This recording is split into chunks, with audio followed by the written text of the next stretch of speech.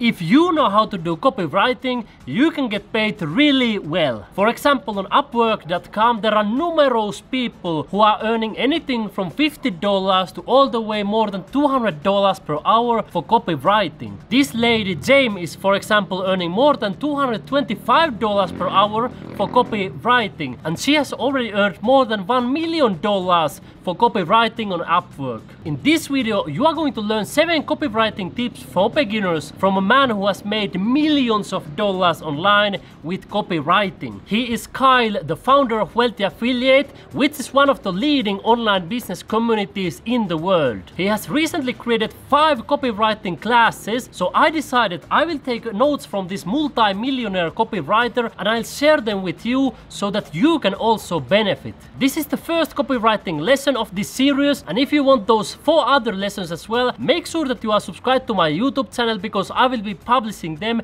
in the coming weeks. And if you want to watch Kyle's copywriting lessons immediately, you can simply click the link in the description, watch Kyle's lesson, and you can also ask directly questions from this multi-millionaire copywriter. But let's start right away with the tip number 1, and that is goal of copywriting. When you are writing something, what is the goal of that? Well, the goal is always to get your readers to take some sort of action. You are trying to persuade people to do something. This means, for example, getting them to buy a product, or fill out an email address on a landing page, or go through the training that they have just bought, or get people to read your advertisement. Get people to do certain kind of action. You always should have that goal very specific and clear in your mind. What is the action that you want your readers to take after they have read your text? Tip number 2 is be relevant. You should always ask questions from yourself, such as who are you talking to and what are they looking for? Because let's imagine that you are talking to a young woman who is, let's say, 20 years old, and then compare that to talking to a father of 3 children who is 40 years old. You are going to talk in a completely different way for these 2 different people. So you need to have in mind who is your target audience, who are you talking to when you are writing your copy. And then the second question is that what are they looking for? Let's say that a 20-year-old woman is looking for makeup, and then you should write for that purpose. But let's say this father is looking for example the best toys for his children. You are writing in a completely different way. So you should always be very relevant and really target your audience specifically. Make sure that the title of your article or email or whatever copy you are writing and the content, the actual text, they are congruent. So for example, if your title is Learn 5 steps to make money, and then you are starting to write about guitars or toys or whatever other things, it's not congruent. You need to start giving the tips how to make money in that example. Or if your title is Learn 4 ways to play guitar better, but then you are writing about playing a violin, that is not congruent. So you should always be relevant with your title and your content. Number 3 is probably the most important of all, and that is you need to build trust with your readers. Because if people like you, they will buy from you, they will buy your ideas and they will buy your products.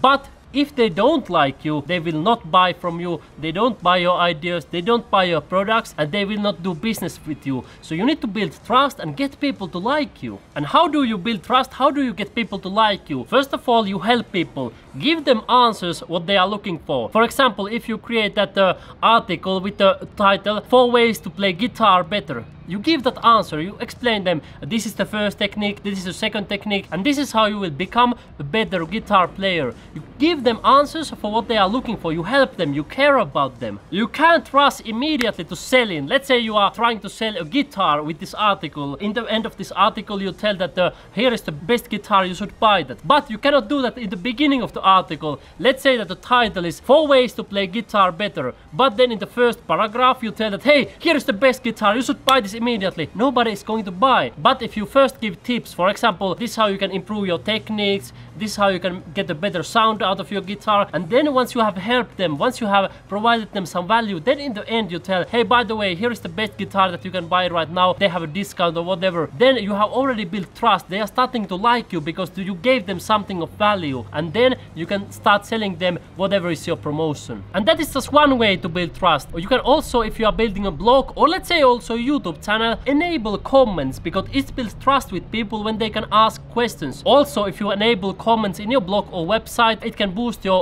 Google rankings, and then more people will see your blog posts. I've also noticed that when you show your face in an online world, that usually builds trust because people see that you are transparent, you are not hiding anything. But again, this is optional, and that is just something that I have noticed, but it's not obligatory. Before we run into tips number 4, 5, 6 and 7, I would love to hear from you in the comments. What are you writing for? Are you writing for a blog or email list or a landing page? Type in the comments, for example, if you have a blog, like I have a blog or I have a website. I would love to hear from you. Where do you need these copywriting skills? I would really love to hear from you. Number 4 is be interesting. Compare these two examples. Let's say that you are writing an essay at school for your English teacher or whatever, like Spanish teacher. You are writing an essay. You need to be very formal, need to have all the punctuation. Everything needs to be 100% perfect. When you write for your friend, you are talking in a much more relaxed way, and you are maybe using informal language and all these kind of things. And when you are writing your copy, usually you should use this kind of informal language. Write in a way that you would talk to your friend, to your best friend even. Oftentimes your text doesn't need to be 100% perfect, but it needs to be interesting, not an English essay. One good example is also that with English essays, your paragraphs usually need to be like minimum 3 or 4 sentences long. When you are writing a blog post or email or any copy, usually 1 sentence paragraphs are also fine. Short paragraphs are fine because they grab people's attention fast. Advice number 5. Compare selfish and selfless writing. You should always aim for selfless writing. And the main difference between these two is that the selfish writing is completely focused on selling. You're just trying to sell a product, like buy this, buy this, buy this, buy this, buy this. But with selfless writing, you are focusing on helping people. With selfish, you are trying to sell, only to sell. That is the focus. With selfless writing, you are trying to help and care about your readers. And oftentimes, in the long term, with selfless writing, you are going to get much better results because people you are going to trust you, they are going to recommend you towards their friends, and all good things can happen. But if you are only focused on selling, you are probably going to get rid of all the customers and nobody wants to buy from you because you are too pushy with your sales letters. Let me give you an example. When you walk through a car store and you want to buy a new car, let's take the first scenario. The salesperson comes to you and he starts telling you, hey, here is a new car, you need to buy it. It has this and this and this and this feature, and here's another one. They have so many benefits. Look how beautiful it looks like. He starts selling you immediately, tells you how beautiful cars they have, how they have all the benefits, all the features, everything. He's selling you. Most likely you will be like, okay, I will go to the next store. I'm not going to buy from here. And then you walk to a next store, and then a salesperson comes to you and he says, hey, what are you looking for? How can I help you? He starts asking you questions, and he sincerely cares about you, like what are your needs and what kind of car you are looking for. That also builds trust. As you learned before, you are going to like that salesperson more, so you're much more likely to buy from him because he's genuinely helping and thinking about your needs instead of just selfishly trying to sell something. Number 6. Think about your structure. This can be extremely simple. We can divide this in 3 steps. First, you have intro, and in the intro you simply tell people what you are going to talk about. Then the second part of your text is the meat. We call this a meat, and here you simply talk about the topic. Then the third one is conclusion, and now you simply tell what you just told them. This can be really simple. You have intro, you have meat, you have conclusion.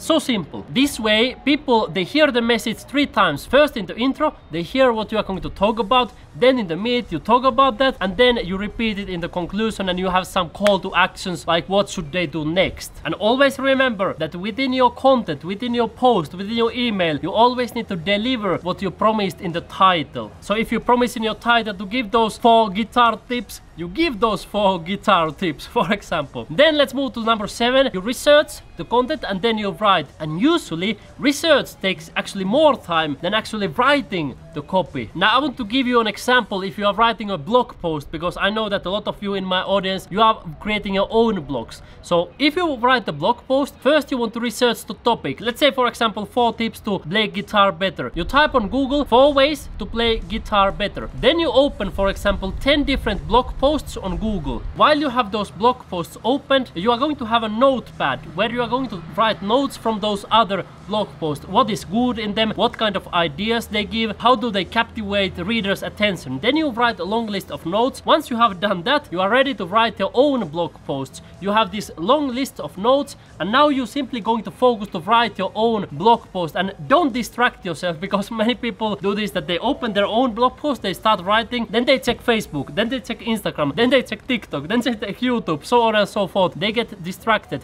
I recommend, and also Kyle recommends, that when you start writing your blog post, you start and finish at one sit. You don't get distracted, you simply follow your notes and then you write it at once. You will be much more faster and much more effective if you do this. One thing I also want to point out, that when you are getting ideas from other people's blog posts, you never want to copy and paste, because I saw some beginners, they sometimes copy and paste content from other blogs, but that is not good. That is against the law, and in the worst case, you may be sued for copying and pasting content. Yes, you can get ideas. I recommend get ideas from successful blogs, but never copy and paste content. That is not good. Now tell me in the comments which one of these 7 tips was the most important in your opinion. Type, for example, 1 or type 2 in the comments. I would love to hear from you. And make sure that you have subscribed to my YouTube channel, Learn to Make Honest Money Online, to learn even more about copywriting and making money from home. When you enable notifications, you will be the first person to hear when I publish a new video. And if you want to learn directly from that multi-millionaire Kyle, who has created these copywriting classes and lots of online business training, check out link in the description for Wealthy Affiliate. There he will walk you through step by step how you will be building your own successful online business. My own life has completely changed since I have followed Kyle's training. I went from a complete beginner to making a life-changing income online, so I can highly recommend learning directly from Kyle. Thank you very much for watching, and you and me, my friend, we will see you in the next video on Learn to Make Honest Money Online.